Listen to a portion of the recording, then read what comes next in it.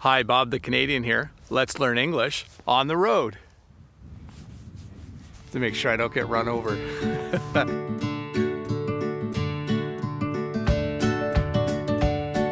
Hey, Bob the Canadian here. Welcome to this video about roads, streets, and highways. If this is your first time here, don't forget to click the subscribe button below and the small bell icon so that you can be notified when I upload videos. Give me a thumbs up if this video is helping you learn English. And don't forget to scroll down into the description to look for free bonus material to help you practice the English that we're going over in this video.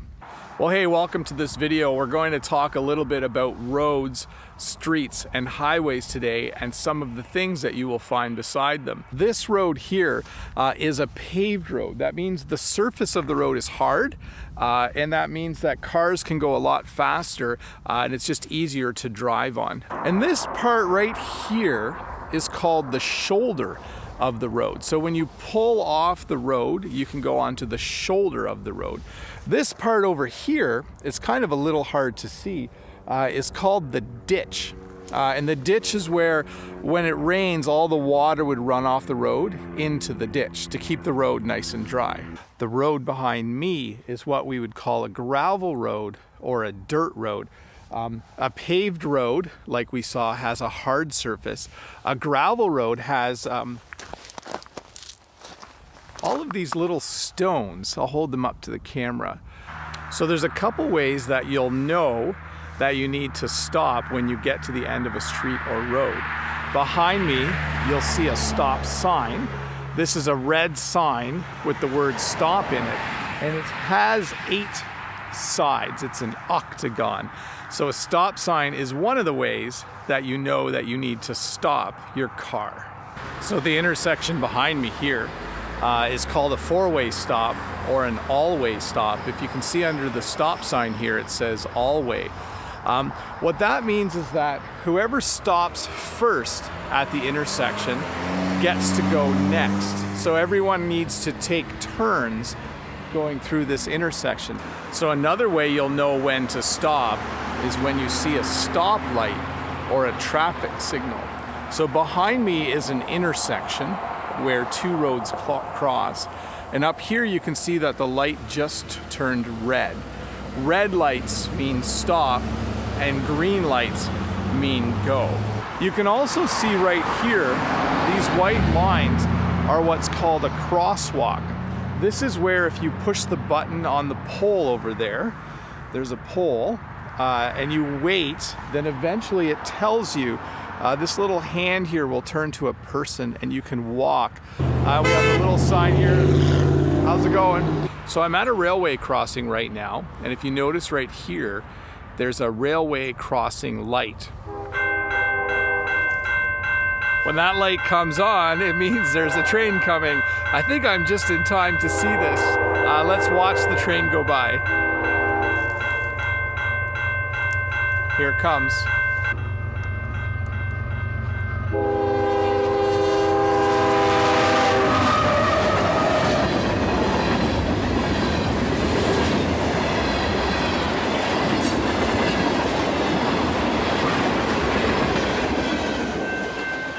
So that's why when that light's going, you should not cross the railroad track.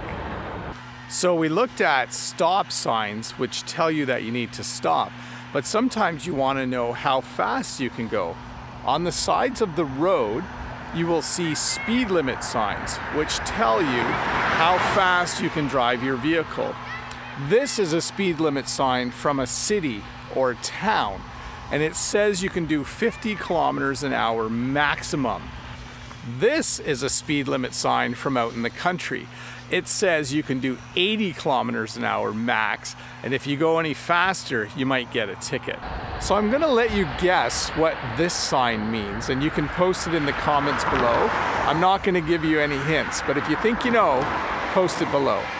So sometimes along the side of the road, they want to protect things. So they put up what's called a guardrail.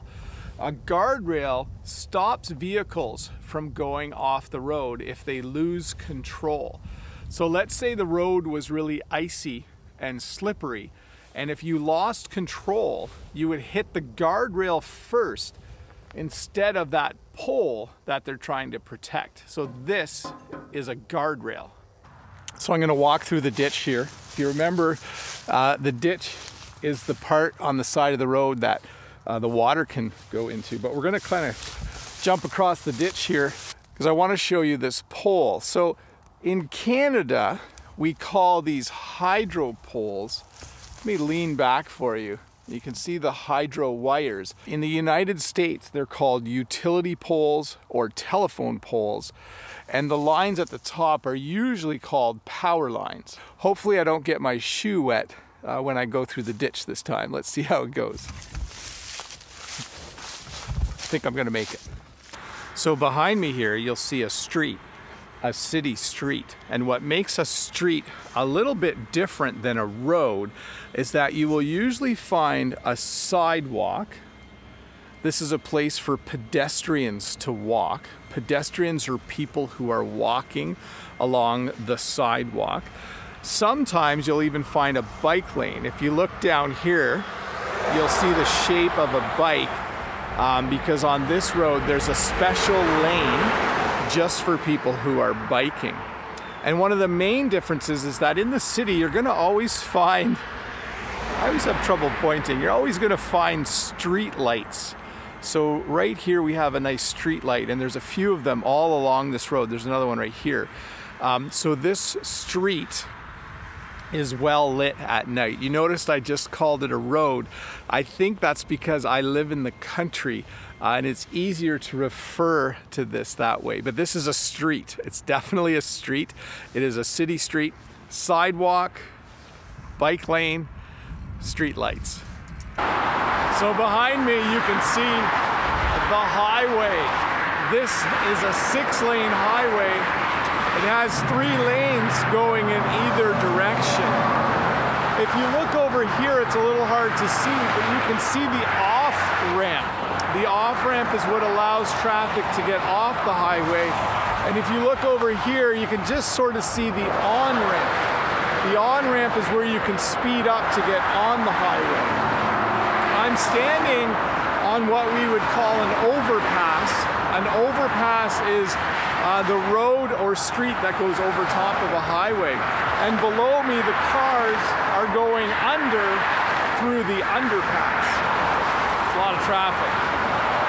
Well, hey, thanks for watching this video about roads, streets, highways, and the things that you sometimes find along them.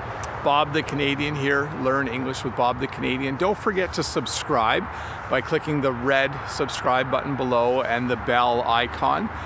Give me a thumbs up if you like this video. Please share it with anyone that you know who is learning English, and be sure to check out the bonus material in the description. Bob the Canadian here. Hope you're having a good day, and I hope you have a good week. See you in the next video.